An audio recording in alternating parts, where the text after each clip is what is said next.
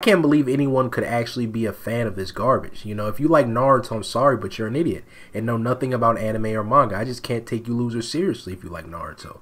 And I'm just so tired of seeing you Narutards that constantly dick ride this garbage ass series. You're pathetic. Every time I look up, some loser runs around with a Naruto pic. I see some loser naming themselves after a Naruto character. I mean, these lame motherfuckers be having names like Kevin Uchiha, Sage Mode Alex, Paths of J, Alex Uzumaki, you know, just some corny ass shit like that. I'm seeing motherfuckers dressed from head to toe in the Akatsuki cloak running around.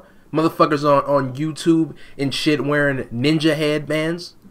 Like the losers that they are. Motherfuckers going outside and doing the fucking ninja run like in Naruto. I mean, you people take this shit too goddamn far. And this is why some people look at anime fans as weirdos, because of you motherfuckers. You're bringing us all down, you Narutards and you people with bad taste.